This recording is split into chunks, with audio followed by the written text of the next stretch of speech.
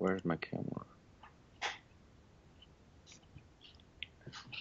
Hi. I'm sorry that I had to rush out of work to get here. You're Florian Kaps. People know you mostly for saving the last Polaroid factory in the Netherlands and creating Impossible project. I know now you're into something different, and I would like to know what's the story with that.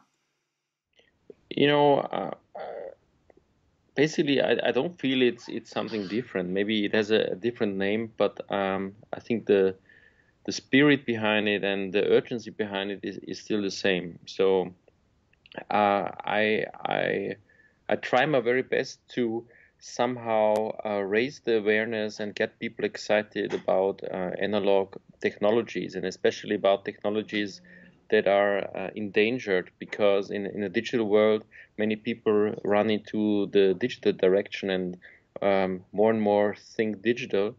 And I think that the digital age is one of the biggest chances that analog technologies ever had, because digital doesn't cover a lot of fields and a lot of destinies and senses the human being has. So after saving the last Polaroid factory, I even got more addicted about all kinds of analog technologies, and I started searching and to connect to other people who, like ourselves, are really working very hard to keep these analog technologies alive, and not even keep them alive, but even reinvent them and find new solutions so that they can perfectly fit into our digital world.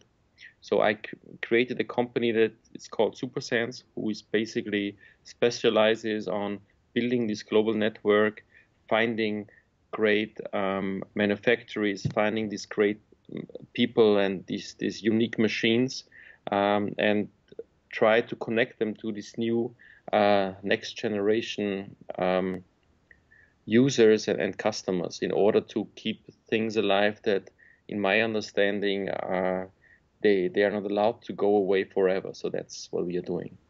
No, yeah, I saw that in Supersense, which has a store in Vienna, Austria, which is where you're from, no? Yes, that's where I'm from. You press your own records and you do posters there, and you sell the instant film. You actually do 8 by 10 and 20 by 24, which is something I've been wanting to do with my family because I think it's a part of history. So Sure. so yeah, I understand what you mean. I've always also tried to keep, connecting new generations, which are the future, to what today is the reality. Digital and analog can be together and benefit from each other. So when you heard about the Fuji news discontinuing pack film, I remember seeing that you just took it as an opportunity to try to keep it in production. You went to Japan, you opened the travel log you have in Supersense, and you keep keeping updates. That didn't work. Did the Japanese think maybe it was a threat to their Instax line, or you don't know? I honestly don't know, and when Fuji announced this, everybody was shocked, and the people say, "Hey, come on, Doc, you have to do something. You did it for the Polaroid factory," and I said, Fuji is very difficult, because uh, over all these years, I really couldn't get in touch with them. I tried several times, because they are an incredible analog company, and they're have found a way to use all their analog experience to do a lot of wonderful projects, and products in all other kind of fields. Um, so I said I go there if I really get the chance to talk to the Fuji management, and as they really agreed to that, and we had set up a meeting. I said, okay, let's go to Japan and fight for this, because maybe they haven't yet understood the incredible demand and importance of their product, of their backfilm product outside of Asia, because I think they just had on their mind this old passport business, which was going down, and so I tried my best to connect to them. Why these meetings and these negotiations haven't been successful? I don't know. It's very hard to read Japanese minds and know what they're doing. But my feeling is this: maybe this decision has been already taken a long time ago, and maybe the machines and technology have been dismantled even a long time before I went there. So I don't know. And it doesn't matter. In fact, Fuji has closed this chapter, and it was a little painful to accept this. But on the other hand, it opens also many other opportunities, because since then I have the luck and the great pleasure to connect to several other people that are ready to maybe give it another chance and look at the topic from a different point of view. Yeah, when the news happened about that, I remember New 55 announced with their color intentions and doing the New 55 color, and also the people in Cat Labs that are very close to New 55 have also talked about making pack film. I think they're talking with Berger also towards that, and it would be nice. You think there's enough demand of pack film for maybe more than one person making it?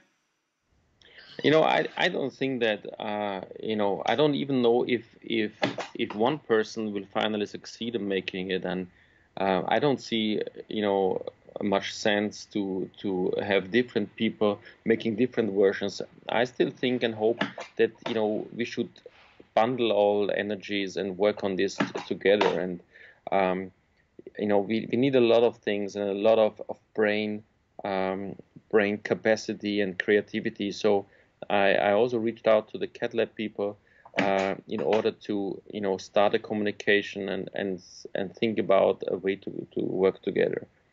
For me, I don't know. For me, the reason why I focus now on the New 55 team and try to support them as good as I can is that they are the only ones who have a production basically in place, who have a peel apart product, who have already 6 years experience, and they have already spent 6 years of blood, sweat, and tears to go through this incredible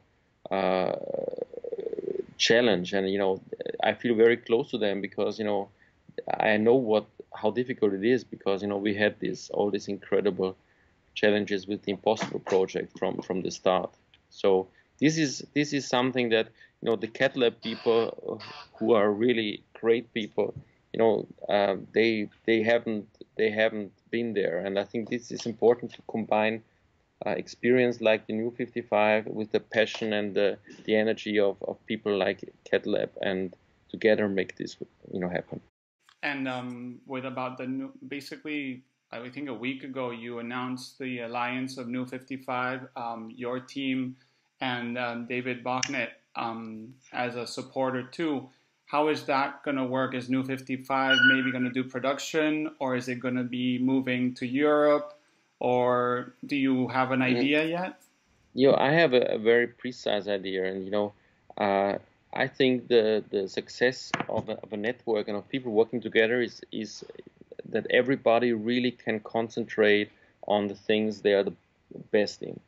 So the reason I made this partnership with New 55 and David Bohnett is that New 55, they should really have the money and the time to purely concentrate on the manufacturing. These people, they are incredible experienced, and when it's about developing a project, about lab tests, about manufacturing, they love to build crazy machines out of all this stuff. But they are not too keen in, and they don't it's a big burden for them to think about marketing and communication and distribution.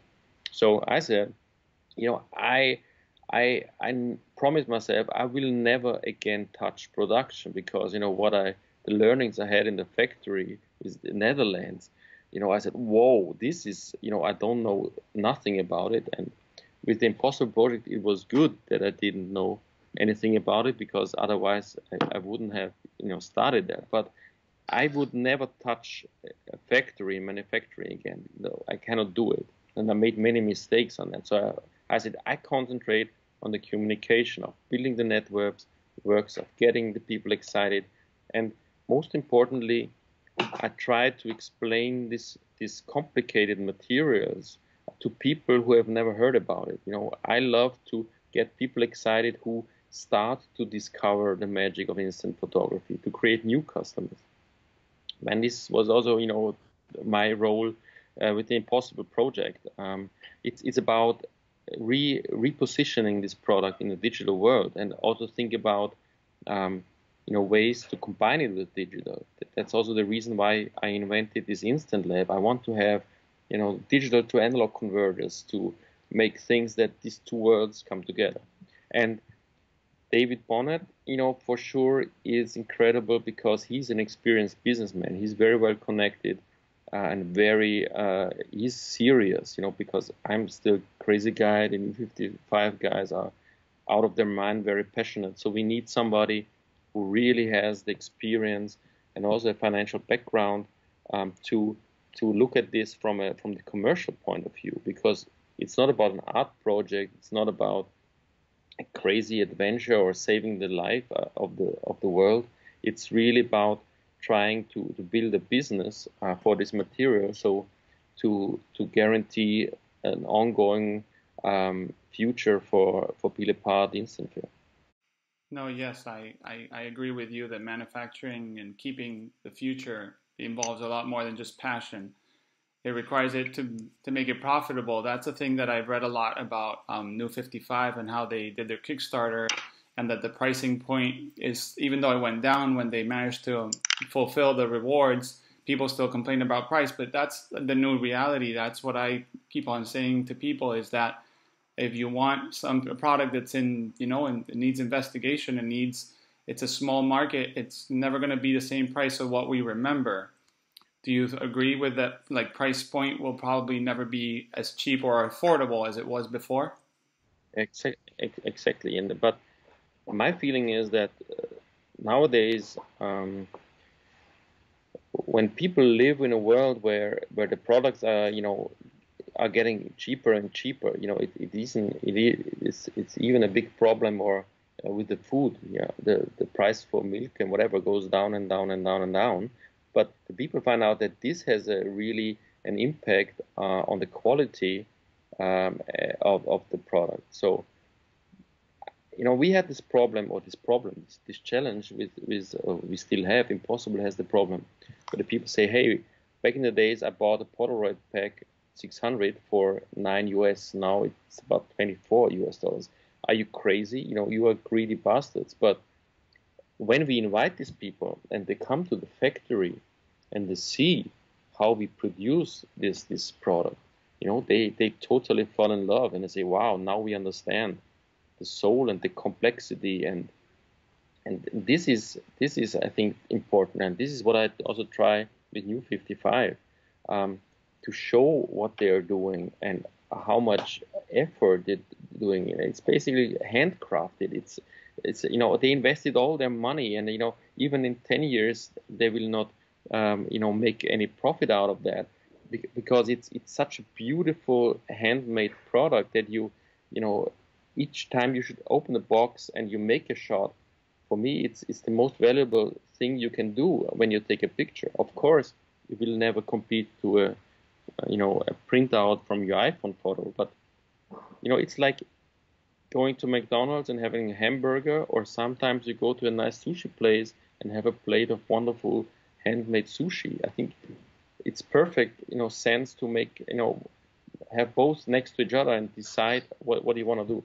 But you really have to take the time to explain to people, to give them the reason for the pricing, to show all the passion and the steps in there, and show how much effort it is to explain the value of it. So I think it's our biggest challenge, and then next to reinventing it, to communicate it so that people really understand it. And this is my main role in this. Okay, and do you think that you'll be able to share the knowledge that Impossible has towards packaging and more like a factory production, which I'm sure the packaging and that requires a lot of effort. It's not just making the product, but presenting it and marketing and all that. Is you're going to try to share and merge New 55 with their pack film and the New 55 color with the knowledge that Impossible has, understood throughout the time? The good news is that Impossible agreed to help us in that. But their most important support now in the first step is not regarding the marketing and the packaging. We urgently need their support in the production of some super complicated components that we need for the film. And I'm very happy to say that Impossible project has become in the last years a very, very sophisticated high-tech manufacturer of wonderful photochemical materials. So we already started some tests with them, and this is very promising, especially like their new CTO Stephen Herschen, who worked for Polaroid many years. He's an incredible scientist, and so they support us as a supplier of some very, very mind-blowing materials, and the Kickstarter will be the opportunity to also present their support, because this is also important to understand how complex the whole thing is. So answering your yes, we have a close collaboration with Impossible, but first step mainly in the development of new peel apart materials. Not too much in marketing and communication, because first, we need really the product to kick ass. I mean, I always think about all the know-how that went down with Polaroid or Fuji is going to take down when they don't agree to, I guess, collaborate. Is that, I mean, I understand it takes a lot of effort and investigation, and that is just sad that no one will pass on a little bit of the information. Has it changed a lot towards the chemicals, that nowadays there's a lot of illegal chemicals and the formulas, even though if you had them, would not be possible to replicate? Yeah, the problem in the case of Fuji is not so much the knowledge is not passed on. The real problem with Fuji is that these machines are not passed on. That they prefer to scrap the machines or throw them away, instead of basically selling it to us, because the problem is as the demand of such for such materials is much smaller than back in the days. This huge investment to build such a machine, and these are super sophisticated, complicated machines, it's very, very hard for a startup company. So it's crazy, because back in the days with Polaroid, we had all the machines, but we didn't have any chance or didn't know nothing about the photo system, so the positive, negative to fill in the machine. So this was the challenge. Now with Fuji, we have a lot of different materials. So we have this new 55 positive, negative material, which is gorgeous. We have the hope to develop our own new color together with Impossible. We still have some leftover materials of 20 by 24 studio. So we could write production. We could start production basically right from the start, but we don't have these assembly machines this time. So this is the huge challenge. Okay, how can we use? How can we find a way to create new type 100 pack film or even single sheet in this format without going crazy, because the system is super complicated of positive, negative folding over each other, and so it's exactly the other way around this time. And we have all the knowledge, and we would also know how to build such a machine, but it would be a huge investment that it's too much for such a business. So the first steps, once you've already put everyone together, the first step, you've talked about a Kickstarter. I know Bob Crowley has talked about Kickstarter and the efforts towards producing, let's say, a mass production product. So if there would be a first Kickstarter, which I'm sure there will be, would it be towards building this machine to make new 55 or to make pack film? I know it's probably common. The machine can be similar. No, I think, we're going to take one step after the other, which is important to take small steps and very clearly communicate the steps. The first step basically is to find out if this idea and this concept that Bob Crowley and together with Stephen Hershen had to reinvent a complete new color peel-apart film. And this material will be essential for all our next steps, no matter if we cut it in type 100 or 20 by 24, because if we have really the availability of a new color material, this adds an important impact on the whole peel-apart product. So the first Kickstarter will be to find out a way to develop this product, as well as to build the machines to produce this product in some kind of larger scale at the new 55 factory. Another part will go in the feasibility study of how can we approach this type 100 pack film production from another point of view. So how can we learn from the past, but combine this with modern technologies in order to find a modern way of starting the mass production of peel-apart 500. So we cannot expect to have type 100 within the next several months or even year, but the first Kickstarter is a first step to really look at it closely and to basically reinvent the color peel-apart material. That the first product will be a 4 by 5 inch film that is using the new peel-apart system. So it would be focused towards the 545 holder, the same as new 55 basically, because there also was pack film that was 4 by 5, which also Fuji cut away a long time. Is the idea to make it that size, or use the how do you say, the 545 holder? Yeah, the first product, as you can imagine, is the existing system that they have. So they had this hand manufacturing of this 4 by 5 with the holder. But as you can imagine, as soon as we have the material, we will with all our energy make this material accessible to everybody. No matter what kind of hardware he has. So we have a lot of plans and ideas because this is urgent, and this is very crucial. Not too many people have this 4 by 5 inch Polaroid back film, and you need this huge camera. So it's very, very complicated to fall in love with the material. So you can imagine we try very hard to cut it into other formats. So we step by step can get more people excited, and also to smaller formats and more portable and more easy cameras. No, yeah, I understand the 545 and the 4 by 5 format is a smaller group towards marketing and selling. So it's understandable that you want to approach as much people and users as you can.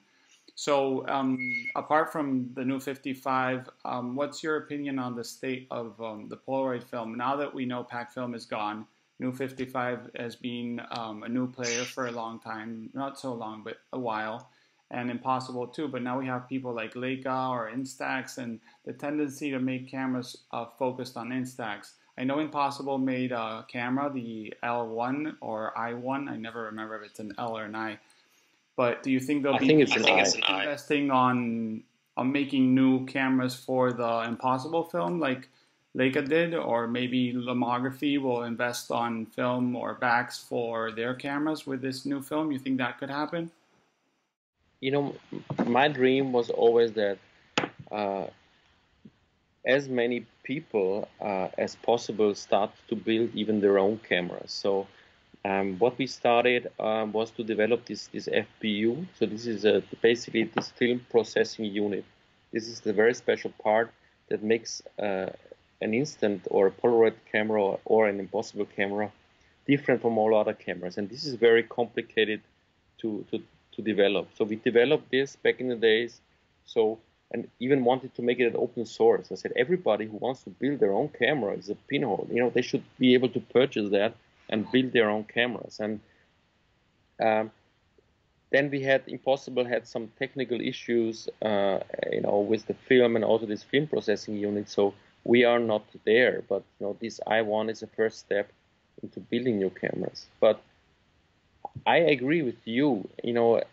I want to open the magic of this material and especially peel apart material to basically everybody. So I think and I love what Leica is doing, and they're one of the most experienced camera manufacturer that still can produce analog cameras. Of course, I'm disappointed that they decided to go for the Instax material because it's still not my favorite instant analog material. But this is, as a first step into it, it's also good because it shows that there is a new demand. There is no interest in instant, and Impossible for me is still the most lovely company in that field because it carries on the legacy of Polaroid and also takes care of the large format. We have this 8x10. I will do my best, and we started already some research to also, restart the production of 20x24 on Impossible material. And now they start cooperating with us on the peel apart, which is for me even, the most analog instant material because you still get your hands dirty, and you smell it. It's even more attractive nowadays. So, I in my dreams, so if I can go crazy, I see a lot of different camera formats. I also see maybe we can produce instant film that goes into a 35mm camera. There has been this Polaroid slide film with this little processor back in the days. So, we can do a lot of crazy things. The people are really keen to dive into instant photography. And I think we can even redefine instant in today's world. Because anyhow, instant is crazy because a digital camera will always be much more instant than any instant cameras from back in the days. So, yeah, I think we can let's not start about talking about my dreams and my concepts and what kind of cameras I would love to build or would love to inspire companies to build. There's a lot of dreams there, and you also go to Photokina, right?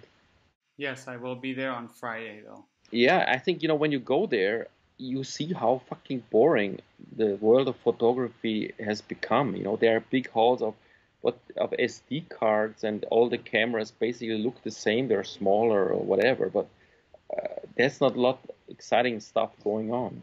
So we work very hard to make the Photokinas of coming 2 years and 4 years, 6 years more exciting again, and surprise the people and invite them to get their hands dirty again and shoot across all borders and stuff. So I think there will be a lot of more instant cameras, and that, to be honest, I'm disappointed a little bit about the Leica because I have expected a very new concept for the Fuji Instax format, and now it basically looks a little bit like a Fuji camera to me. Yes, I actually made a video which I haven't published yet about my opinion on the subject, which is it's sad that someone with the resources to make something different has just gone with the same concept of pre-focused, and it's all the same. It looks a little nicer, it has double the price point even more, but it looks the same.